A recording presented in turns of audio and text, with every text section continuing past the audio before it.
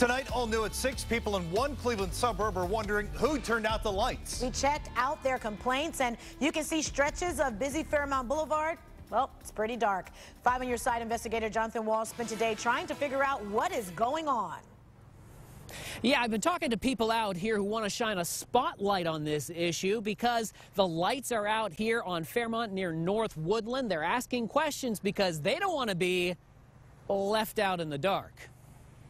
I don't feel super safe. Helen Harry lives in Cleveland Heights and near the stretch where street lights are out at night. I know that if I lived closer to Fairmount, I wouldn't feel very safe because I walk during the broad daylight and I almost get hit sometimes, so it can be tough. A viewer told us this area has become so dangerously dark that a neighbor was walking a dog and it was so tough to see, the woman almost got hit by a car. Helen herself is a professional dog walker. It's super scary. There's so many dog owners in Cleveland Heights, and so it should be like a well-lit area, and it's not. I went to City Hall hoping leaders could enlighten me on the situation. They explained their records show they called the illuminating company January 7th and then again January 11th trying to get the lights fixed.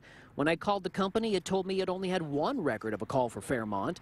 I told the company about lights not only being out at night, but that I found several street lights on in the middle of the day. The company thanked me for illuminating these issues and said crews would be out Friday night to pinpoint the lights that have stopped working, and by Saturday they should be fixed. For those living around here, they want this incident to flip a switch for a different approach to street lighting. Hope this promotes, some change. Now, the illuminating company told me that anytime you see a street light out, you need to call its 800 number and report it. City leaders here in Cleveland Heights tell me that they have an app called Access Cleveland Heights, in that you can report these kinds of incidents, water main breaks, potholes, right through the app. You can take a picture, and it's sent directly to city leaders. Shedding some light on this topic, I'm investigator Jonathan Walsh, News Channel 5.